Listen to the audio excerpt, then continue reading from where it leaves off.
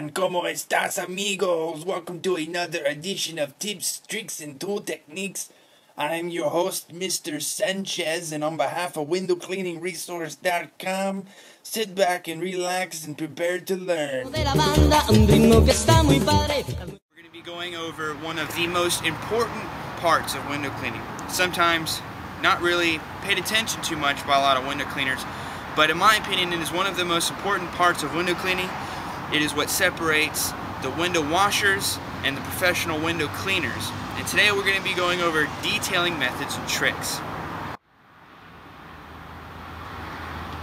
want to start off by taking your surgical towel, your huck, your whatever you've got, whatever you use, maybe even scrim in the near future. You want to take it, you want to fold it across, fold it again. You want to take this last fold and fold it over. Now there's different methods. You may have a preferred method, but this is what I do, and I find that this works out for me fairly well. Fold it over the tip.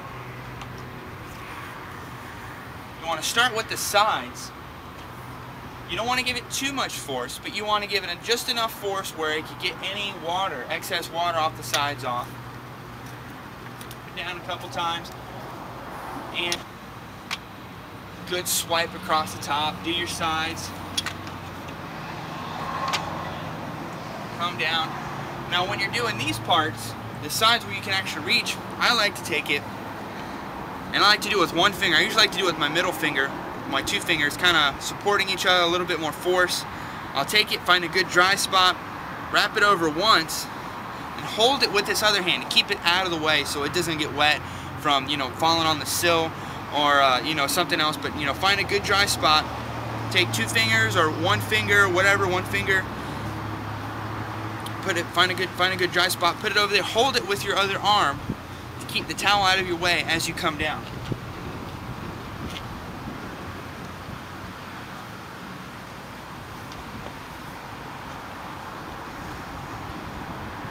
Now once you've done that, you're going to have a whole bunch of water collected at the sill of the window.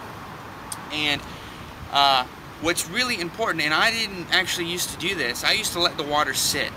And as my mentor taught me, it's always good to be professional in every way possible, and that is including the sills of the windows.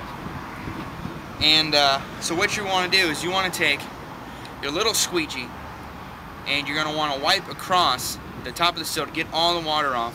And if you're doing the interior, you don't want to wipe all that water on the ground, so you want to take your sponge, and your sponge will absorb all of that water, and then when you come outside you can squeeze it out and go back in and do the rest of the sills.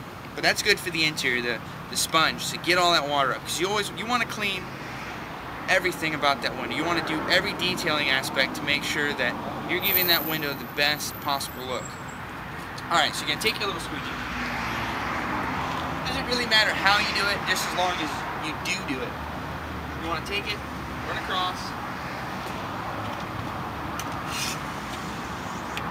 All the water is going to come down. You can see it dripping. Now what you can do is you can take your little squeegee and come across the side. Get all that water off. And usually you do the sills before you do these windows, because a lot of times the water is going to drip onto that window, so then you're going to start all over.